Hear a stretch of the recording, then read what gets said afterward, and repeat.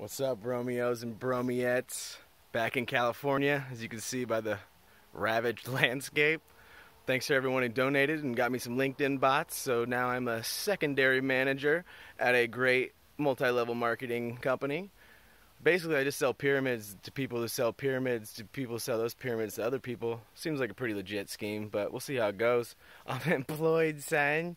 Also, tomorrow night I will be playing with a talented group of musicians, the Dixon Chicks, as well as the Incredible Sheep Shrinking Invention.